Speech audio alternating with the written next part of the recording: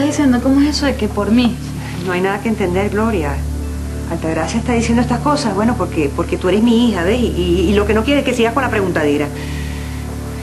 Yo respeto tu silencio, Altagracia. Y mi hija Gloria también. No, mamá, ahí sí te pelaste. Yo sí quiero que Altagracia me explique bien eso que acaba de decir. ¿Cómo es eso que todas las cosas que estás haciendo son por mí? Cada vez que a mi mamá le dan esas crisis de nervios, mi papá la mete en la clínica 2 y hasta 3 meses. ¿Tú sabes algo de eso, Berenice? 3 meses. Yo no sería capaz de estar todo un día encerrada en esta casa. Imagínate tú 3 meses. Pero es que Ludovico sí está bien pasado, ¿no? Imagínate tú. Mira, yo que tú le preguntaría cuál es el nombre de la clínica. Pero si le he preguntado 1000 veces, él no quiere decirlo. Y cada vez que le pregunto, me dice que ellos se encargan de ella. Ahí está el problema, que los demás se encarguen de todo. Que Ludovico lleva años controlando nuestras vidas. Ojalá que con la llegada de Altagracia todo esto cambie.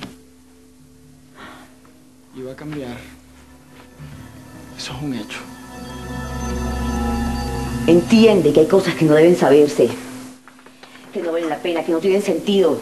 Acéptalo. Es así y no hay vuelta atrás.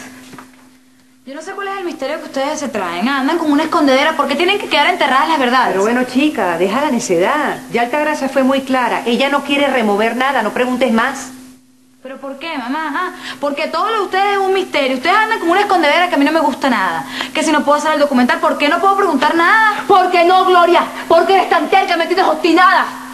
Está bien, haz lo que te dé la gana. Averigua, haz el documental, pero no digas que no te lo advertí. Y conmigo no cuentes. Gloria, entiende que... Altagracia.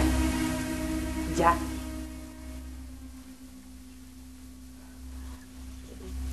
Tienes razón. Disculpa. Gloria, entiende que todo esto me duele muchísimo porque te quiero. Pero ¿qué se hace si estás tan empeñada? Soledad.